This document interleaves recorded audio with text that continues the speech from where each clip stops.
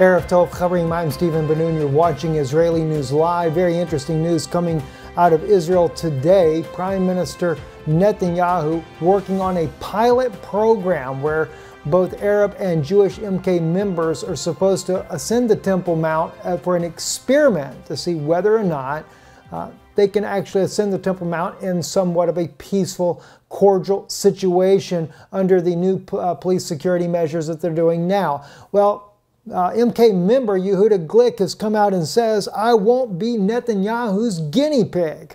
And I have to tell you, friends, after reading the article here that was on the jewishpress.com, I have to stand with MK member Yehudah Glick in regards to this latest statement that he says about Prime Minister Netanyahu, because as he has made his stand continually, that is that the Jewish people, as well as all people, should have a right to go upon the Temple Mount, ascend the Temple Mount, and pray to the God of Israel. And so I really do appreciate his stand on that, especially in light of Prime Minister Netanyahu and Yehudah Glick both being from the Likud party, the same party. It takes a little bit of guts to make that kind of a stand against the Prime Minister and showing that, in fact, yes, it is being done as basically a half-hearted gesture, only to say, well, we tried, but it failed and it's not going to work, and try to keep MK members from ever being allowed to ascend the Temple Mount. Now, one of the comments that were made by MK Yehudah Glick, it was very interesting. Let me read this to you. Responded acerbically to Netanyahu's gesture, suggesting it was a hoax the PM is staging ahead of his government's response to the petition he filed with the High Court of Justice against the ban. The Prime Minister should tell the High Court by September 15th why he does not allow MKs to go up to the Temple Mount, Glick said, adding he creates this attempt so he can come to the court on September 15th with clean hands and say, I tried and it did not work. This is a decision, he goes on to say. I find difficult to justify using logic or contemplation unless its purpose is forges reasons to continue and forbid Knesset members from going to the Temple Mount, supposedly to maintain the public order, said Glick.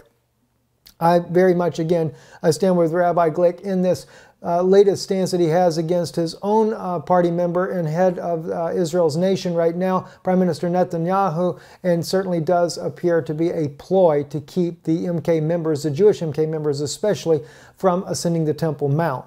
In other news as well, very serious news that has come out. It's actually appeared 3 days ago. I just caught it this morning. My wife shared this with me today.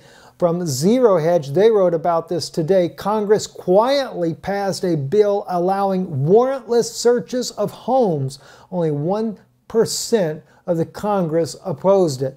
Now, according to the article here that was written by Tyler Durden, it says here, and he's actually it's from by Rachel Blevins of the Free Thought Project. That's the article I saw originally myself.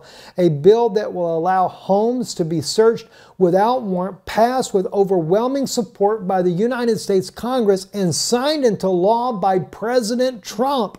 And it happened with no media coverage and very little fanfare. On the surface, the House Joint Resolution 76 looks harmless.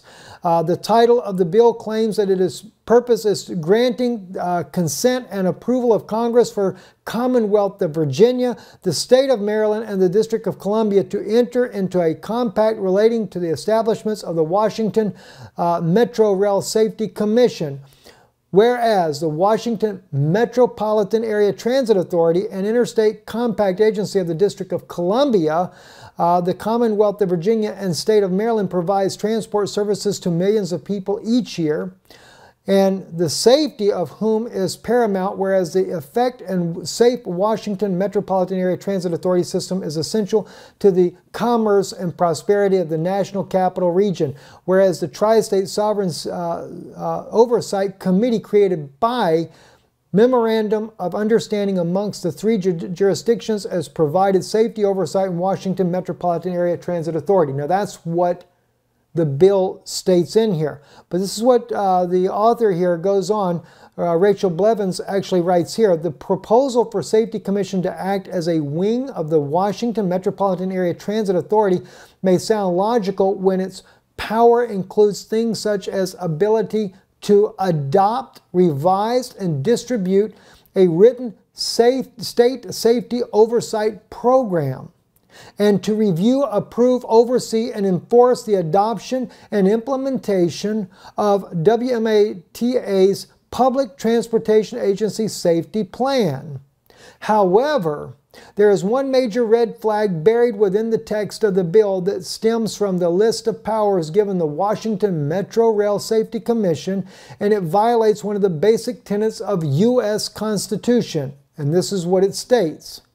In performing its duties, the Commission, through its broad or designated employees or agents, may enter upon WMATA rail system and upon reasonable notice and a finding by the Chief Executive Officer that a need exists upon any lands, waters, and premises adjacent to the WMATA railway system, including without limitation, notice that, without limitation, property owned or occupied by the federal government for the purpose of making inspections, investigations, examinations, and testing of the commissions may deem necessary to carry out the purpose of this MSC compact. Such entry shall not be deemed a trespass.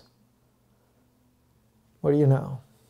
That's a search and see. That's just a little beginning phase there. You know, it's not the all outright across the United States fully strips you of your rights as of yet, but it's a start. What will they do next? Just keep that in mind, friends. As I said, it was overwhelmingly passed, and of course the way it appears to be, you can see why. Nobody think nothing of it. President Trump just signed it like it was no big deal, but it's the beginning of removing your rights. Search and seizure without any warrant needed. Going on into other news as well, here in Venezuela, RT is reporting that the Venezuelan government is starting massive military drills in their country amidst fears of the United States plan, President Trump's plan of a threat of military intervention in the country. It says here Venezuela launches war games in response to Trump's threats, according to RT News right here. And according to the article in here, some 900,000 people will be involved in these drills. According to the article here, Venezuela has begun massive war games to show Donald Trump that it is capable of defending itself against U.S. aggression. The drills will involve 200,000 troops and civilians. Of volunteers, the military said the number of participants in the exercise starting Saturday will exceed 900,000 people. Looks like the people of Venezuela are taking very serious the threats that are being presented by President Trump as a possibility to interfere or to bring in military action against the Venezuelan government to try to bring it under what the U.S. believes to be their control, to kind of deal with the situation, seeing as the U.S. is against the current government to begin with and has been trying diligently to overthrow this government with the CIA and CIA-backed operations there with the opposition leaders that are inside the country there. Also in other news as well, in an article here from dong-a.com, they're reporting that North Korea had actually was test firing 3 short-range ballistic missiles launching near the colony of Gangwon province. This article came out today on the 26th of August 2017, and they were speaking about how that North Korea has been doing these tests and the different missiles they've been testing, but once again they had test launched 3 small missiles towards the Sea of Japan. As we were reporting yesterday, some of the reports that were coming out about this, and from what we can see right now, according to the article that came out today on the news here with dong-a.com, that this indeed was 3 small missiles that were test fired towards the Sea of Japan. I'm Stephen Ben-Nun. You're watching Israeli News Live. We'll be giving you more updates tomorrow. Shalom and good evening.